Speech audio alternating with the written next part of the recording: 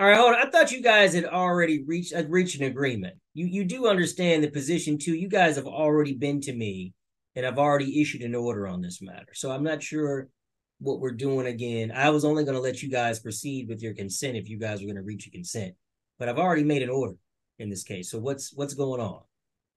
Hold on. Why don't you unmute and I'll get you under oath so I can understand what the problem is. Okay. Get you Well, the under oath, problem, Mrs. Load up. Raise your right hand for me. Everybody. Everybody in position to raise your right hand. You swear, affirm, and tell the truth, the whole truth, on the penalty and perjury of the law. I do. I do. All right, Mr. Pleasant, unmute and say I do. I do, Your Honor. All right, Mr. Sealer, I know you're representing. Well, it says Jeff Cohen is the designated agent. Where's Jeff? Okay, here you go. So, Well, the problem was when we went to court last time, I filed this under Connect to Court. And when I did that, they switched the names around from App Recruiter to Recruiter App. So then when I went to get a writ of possession, they wouldn't give it to me because the name was not correct. So I had to file all over again. no, but that shouldn't have been the case. I tried, and I Yeah. and I So, asked the clerk, what court. can we do about that? Because I've already Um, indicated that there was no need. If they switch, because I do know that sometimes they'll take a name and flip it to put the last name first and first name last. But this is a business, so that wouldn't have been applicable. I asked the court, and they said that they wouldn't do it.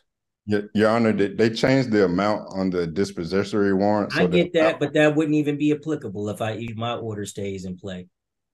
So that wouldn't okay, even matter. okay. Hmm. so I'm not really sure. I mean, all I know is that the marshal's office needs it to be exactly the same as the warrant. So why can't their writ So just reflect that? If obviously the order is written correctly. I would have to ask my supervisors. Yeah, I'm not sure. Give me one moment. I'm just looking at my order and judgment, and I'm the one that was signed back in where Okay. the defendant even appeared, and so this is not a default. And my order says app recruiters. Oh my gosh.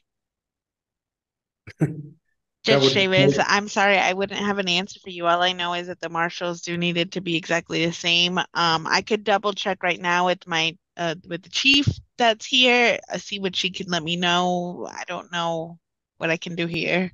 No, it's fine. I just was trying to if it's done incorrectly, that's one thing. But I know we had a whole trial. It's not like a default.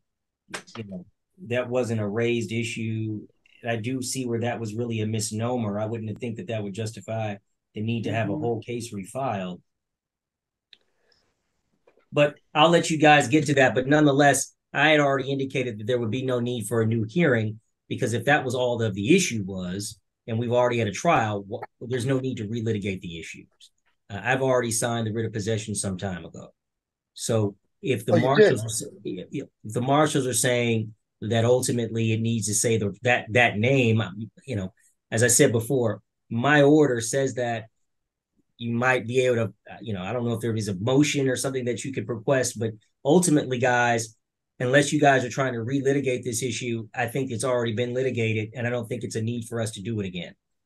So I'll have the clerks look into what's going on to see if we can get the necessary order that was already into or placed in fulfilled, and so folks can just move forward. But obviously, that would cause your current action, or at least the action that was this is not even a new action, cause the amended filing to no longer be applicable because even though you asked for new monies, which is the problem, because if you're just changing the amendment or amending the name, you don't need to add money.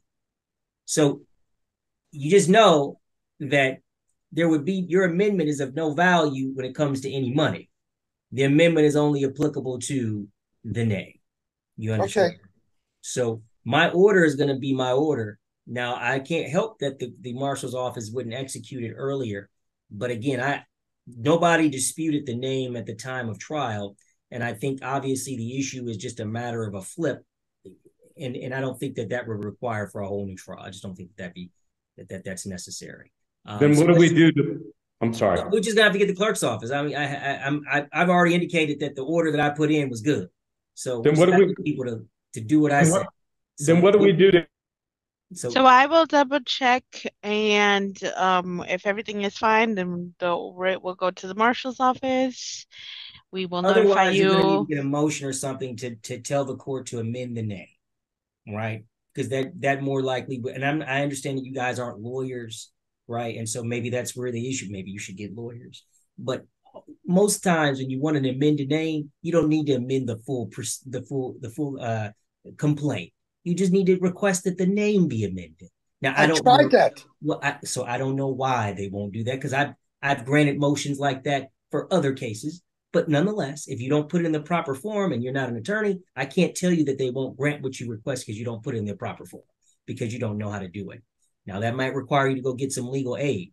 But as far as what I'm saying in this case, I've already made an order based upon facts and presentation that we've had in person. So that's what should how things should proceed. Unless I get some other information, I'll move from there. But uh, today is Tuesday. It's for the holiday. You may hear something on Wednesday about what's going on, but I can't guarantee you're going to hear anything this afternoon or this morning. So Okay. you might want to call back at probably if you want to really know something, you probably wait till Monday, considering that it's the holiday. Otherwise, the clerk's office will contact you or give you some type of communication. Okay. Thank you so much. All right. You guys are free to go. Okay. Well, hold on one second, Your Honor. Yep, Mr. At Pleasant. the current time, we're still there, and the reason why is because you did issue that writ, and we respected it. As we was coming to move our stuff the last time, the locks were changed. According to my landlord, the locks got changed before any marshal or any writ was So, served. Mr. Pleasant, do you want to have another trial or deal about the issue of your possession? Absolutely. So you want to talk about more money and things of that nature? You believe that the lockout is going to be a position where it overtakes? I mean, I don't believe. if you want to do that, listen, I don't mind. Okay. So we can have a trial on next Tuesday. But No. But the problem is I've already said that the original order is applicable. So the only thing that we really would be dealing with, I guess, is either any counterclaim that you're saying or alleging for being locked out. And we'll have to look at evidence for that. And then I guess then that they'd be entitled as well for any new monies that they'd be entitled to for beyond you guys being in possession from the writ date. And that would be basically what would be at this point, Your Honor, and I respect your judgment. That's absolutely fine. We did get Brookhaven Police involved, and we want to, as my business partner, Mr. Gordon, said earlier, we want to protect our rights at all costs. So if we need to have a court case next Tuesday, by all means, please set the date, Your Honor, and we will be there on time. That doesn't bother me. Can't do Tuesday. Would you speak up? Your Honor. No, it'd have to be Tuesday. Otherwise, you're gonna have to pay rent to the registry. Wait. Who's that talking? Mr. Sally, you have a witness there that's not present on the calendar?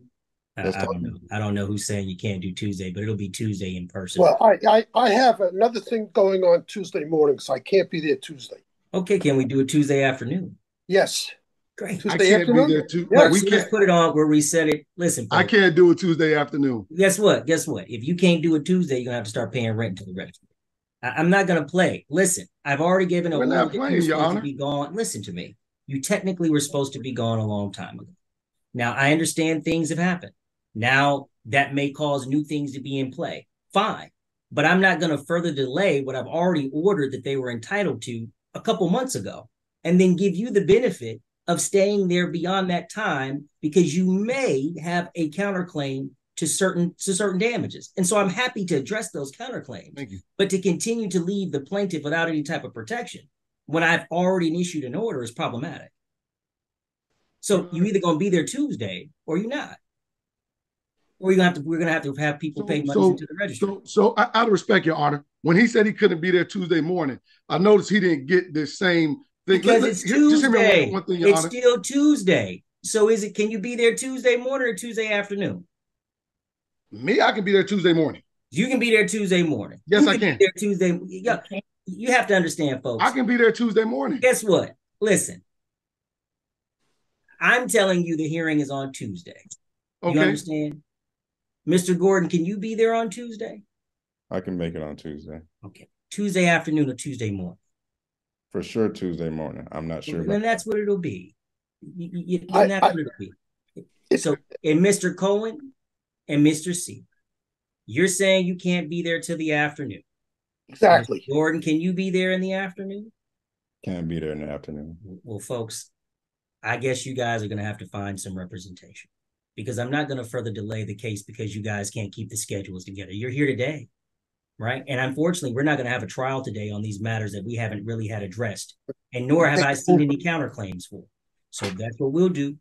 And so we will have it Tuesday. Figure it out for the afternoon, folks. But a Tuesday afternoon at 1 p.m. Mr. Cole. So let me get it right. It's going to be Tuesday afternoon, Your Honor, at 1 p.m. And up until that time, we have time to go get legal representation, correct? If you want to, I'm not stopping you. No problem. Yeah, no problem. Listen, I don't believe in fairness, but I am very fair. Mr. Cohen, do you have that question? Unmute yourself. We're now past time. Your Honor, I've waited since April or March for this whole thing. Tuesday at 1 p.m. I'm out of the country. I don't know what to tell you. My question is it by Zoom? No, it's in person. There's no way I can be there. Well, then you'll need another designated agent. All right, I'll be there. Mr. Sealer's there. I don't know what else to tell you. Otherwise, you're going to need another designated agent. But if you guys want some resolution and you don't want to have it wait any longer, you're going to have somebody's going to be there next Tuesday afternoon. Won't be. But Mr. Sealer can be there. He's got the receipts from So he just needs to put in the designation, and we'll let you guys proceed. We'll get out the notices. Reset 1 p.m. next Tuesday. You guys have a blessed holiday. Please get off my screen. Thank you. Thank you.